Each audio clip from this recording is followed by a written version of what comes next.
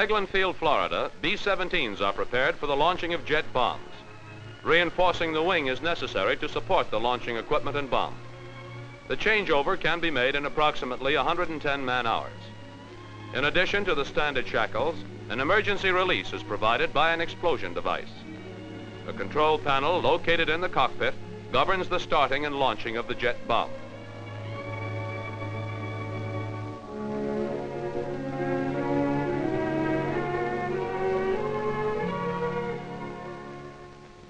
The performance of the B-17 with the bombs externally hung is only slightly reduced, and there is no noticeable effect on the plane's maneuverability.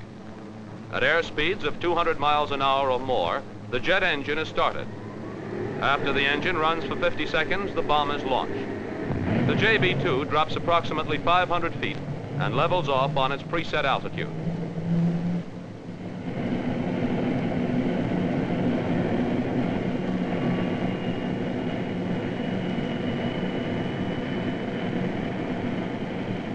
Flame and fuel sometimes pour from the jet opening when the mixture is overrich. Some of the bombs were lost because of jet engine starting failures due to leaky valves. A new valve is now being procured, which will overcome the difficulty. Otherwise, the tests were considered successful.